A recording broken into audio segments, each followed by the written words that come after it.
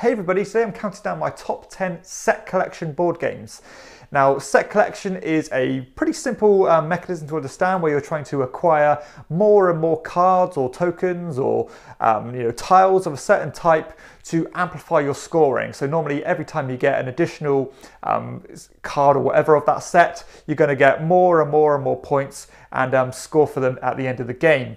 Now, I think set collection is a mechanism that kind of transcends complexity. I think there are very simple games that use set collection well, up to very complex and involved games that use the set collection mechanism. So my list here is quite a range of very light introductory games to more involved, heavier games. So I hope there's something on here that piques your interest, and I'll get started at number 10.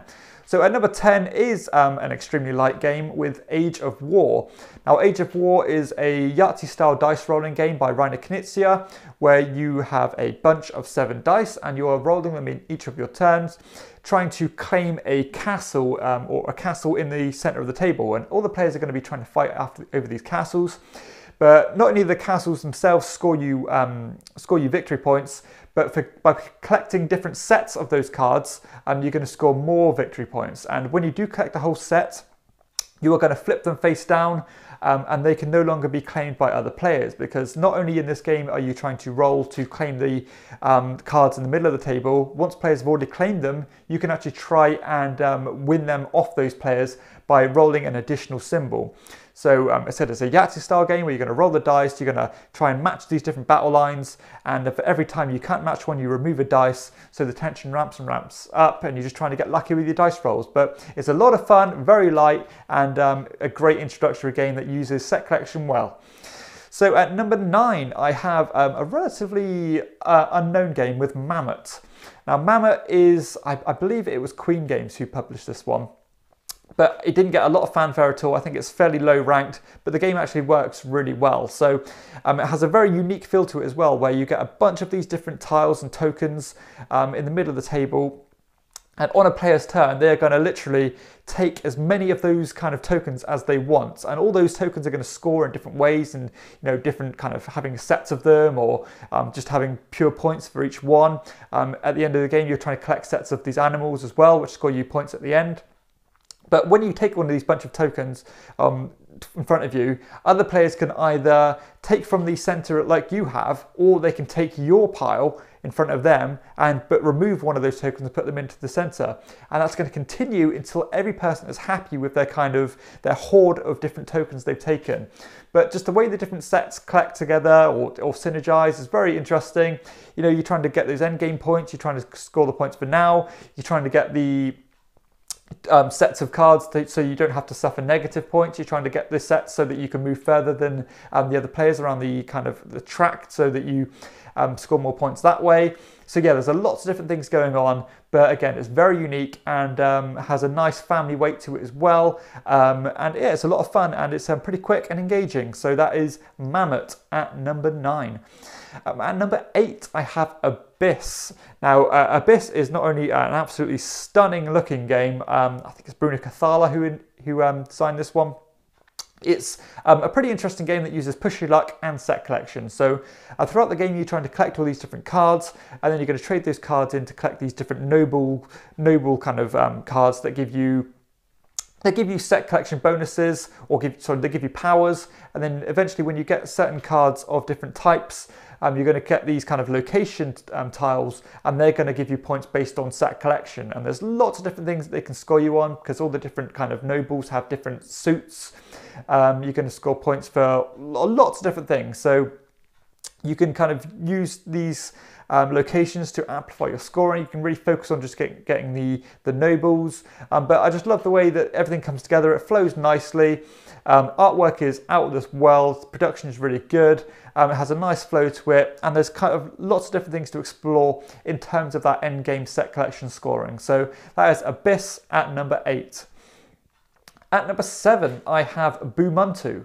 Now, Bumuntu is an abstract game. I think it only came out last year. It's in 2019. WizKids produced this one, or published this one. So in this one, you have a token and a grid of, I believe it's 8 by 8 tiles of all these different animals. And you are trying to collect these different animals in sets to score victory points based on majorities.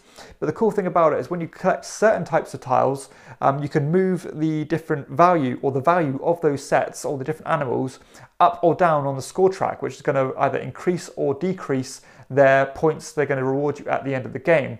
So that's a really interesting concept. It's very interactive as you are trying to amplify your sets higher and to push your opponents down. You're not quite sure on what they have because everybody's got a screen and you can't see what they've got. You're also trying to get different symbols as well, because if you score the most of a certain type, you score more points, or a very simple kind of set collection mechanism where if you have the most kind of mask symbols, you score more and more points. But it's got a very nice flow to it. All the different tiles act in different ways, so they kind of dictate how you can navigate your pawn around that 8 by 8 grid and pick up different tiles that way. But yeah, a really fun game. It's quick. Again, another family weight style game, but the set collection is really strong. And I think what gives it the X factor is that is the way that the scoring board can be manipulated. So number 7 is Bumuntu. At number 6, I have a very popular small card game with Coloretto. Now, Coloretto is a push your luck style game where you are trying to collect sets of these different chameleons. And at the end of the game, you're going to score points for 3 of your most numerous types of chameleons. But the trick to this is that every set you collect, or every color lizard you collect above those, or in addition to those 3 that you're scoring for, is going to score you negative points in the same fashion. So you've got to be very careful about when you're going to take a certain column of lizards, because not only do you want to kind of get as much as you can, you want to try and reduce the amount of cards you're taking in addition to your 3, because as I said, they're going to score you negative points. Turns are very simple. You're just going to either choose to play a card to a column, or you're going to choose to take a column of cards. And the press your luck is interesting in that, because sometimes you've got kind of an easy kind of set to just add to one of your additional ones, but do you want to press for more? But every time you do, you're kind of handing it over to your opponent to, you could be helping them. And again, they could either be trying to shaft you or helping you at the same time. And it's just a great back and forth, and there's a lot of fun, but very light, and one that I'd highly recommend to anybody. That is Coloretto. At number 5, possibly the heaviest game, in fact definitely the heaviest game on this list, is Lancaster. Now Lancaster is a pretty involved Euro game that uses worker placement, but normally with worker placement games you're trying to kind of place them down and collect resources to build buildings and stuff. But this one, you are actually trying to either boost your kind of knights up, which are your workers.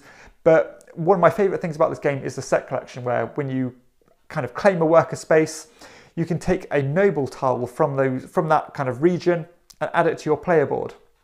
And what you expect, obviously, for every noble you have, you're going to score higher and higher multipliers for endgame scoring. But in addition to that scoring, the usefulness of those nobles is extremely powerful during the game, because they're going to give you influence cubes, which let you manipulate the basically the rules of the game and the scoring of the game as the game develops. So I love that kind of dual mechanism of the set collection. Are you going to collect, you're trying to collect the more obviously unique ones to get more points, but also to get the influence to give you more kind of pulling power or more stroke in the voting phase. So I absolutely love that. It's really, really good fun. It's a different type of approach for worker placement as well, because when you place things down, you haven't necessarily got that spot. You can be kicked off by stronger knights, and people can boost them with their squires. But yeah, in terms of, I'll keep this in relation to the set collection. The set collection is very strong. There's a huge tension of getting the nobles you want. Not everybody can get the same ones, because say in a 3-player game, there'll only be 2 of each noble out there. So you're going to have to be pretty cutthroat and to get the nobles that you want. So I love the tension of the set collection here. It's brilliant, and just a fantastic game in general. That is Lancaster. At number 4, I have my second game by Reiner Knizia with Ra. Now Ra is another push your luck game, but this one has an auction mechanism to it as well. It's set in ancient Egypt, and basically a player's turn is going to consist of drawing tiles from a bag and placing them on the board, and those tiles are going to score in loads of different set collection mechanism ways, such as having unique types, or you're collecting all these different monuments for end of the game. You're trying to collect sets so that you don't have the least of a certain type, which will score you negative points, and all these different kind of tried and tested set collection mechanisms, which give you points in loads of different ways. The game is a lot of fun. It's extremely engaging. The game is very nuanced, because these auctions, or the way you acquire these tiles, are based on a kind of a one or a single bid auction, where everybody can place one of their bid tokens each round, and basically the person who triggers the auction is going to get the last bid, which can either kind of choose to trump the person who's already bid, or basically let them have it. So it's a game of very kind of it's a very nuanced game. You've got to be very careful about when and where you're going to use your bid tokens, because you've got to be careful with them, because if you don't get all your bids in, you're going to potentially leave with nothing. But if you waste them all on kind of lots that aren't as good as they could be, then you're going to lose that way as well. So a very clever game, and the set collection is a huge element to it. That is Ra by Reiner Knizia. At number 3, I have a small box game by Dr. Steve Finn. This is Biblios. Biblios is a very clever game. Again, I suppose it has an auction style feel to it. The game is divided into two phases, but the premise of the game is that you're trying to collect sets of cards. And each set has a value assigned to them based on dice. So basically the dice all start with a value of 3, and throughout the game those values are kind of being manipulated through different cards, being raised up or reduced. And whoever's got the most of a certain suit of cards at the end of the game is going to score points based on the value of that dice at the end of the game. But the way you acquire the cards is extremely clever, because you are basically drawing a card either to keep for yourself, to give to your opponents, or to put on a face down pile, which will be auctioned for later. So you've got to be very careful about how you're going to collect these different sets, because if you really focus on a certain suit of cards, and say you've got, I don't know, an 8 value in them, and you can basically overinvest in things, because it doesn't matter if you win the set by 8, an 8 difference, or just by 1 difference. Ultimately, if you lose that suit, you're going to get nothing. So you've got to be wary about what your opponent's taking, because you don't want to be shafted about, as I said, just investing too much in it and getting nothing in return. Sometimes at the end of the game, you're surprised because you have the most of a certain type of suit and you had no idea that you did, and you spent the whole game reducing the value of it. So it's a very brilliantly, intricately designed filler game where the set collection is paramount. So everything just synergizes extremely well: the push your luck, the auctioning, and the set collection. And this is a filler game that is pretty much head and shoulders above most. And I definitely recommend checking this one out. And I think this is an essential in most players' board game collections. So that is Biblios by Steve Finn. At number 2, I have Colosseum by Reiner Knizia. Not Reiner Knizia, sorry, by Wolfgang Kramer. Colosseum is another auction style game where you are collecting these different tiles, basically to make sets of tiles to match these different performance tiles that you can do. And you're trying to acquire all these unique different tokens to put on these huge shows to score points.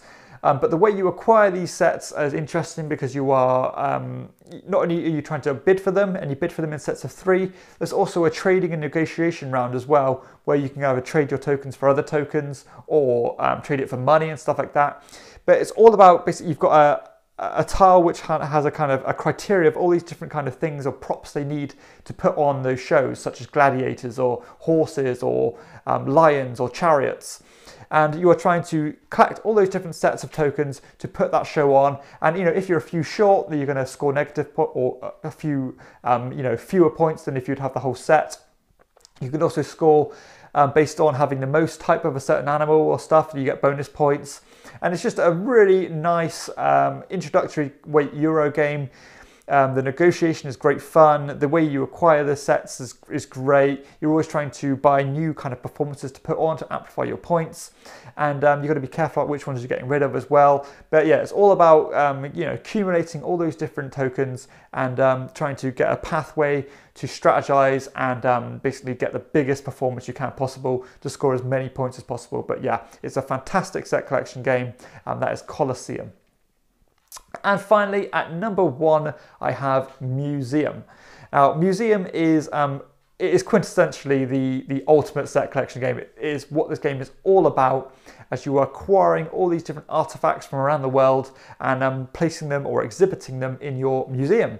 And you've got all these different, you've basically got 4 different parts of the world, but in all the different parts of the world are broken down into different kind of cultures. So, in Europe, for example, you've got like the Roman Empire, you've got, forgive me, I can't think what other ones go in there now. But yeah, you've got like all the different kind of, Mesopolitan, you've got the Incas, you've got the Aztecs. And you're basically trying to line up all these different artifacts in your museum to score more and more and more points. You've got kind of the criteria that you need to meet as a secret objective at the beginning of the game. You've got all these different domains which all these different artifacts stretch over. So you've got like your military artifacts, you've got your like astronomical artifacts, you've got like your nautical and stuff like that, and you're trying to synergize all those different sets together to make these huge displays and basically squeeze every point you can out of this game by making these different sets. You're also going to get additional points for filling different portions of your museum.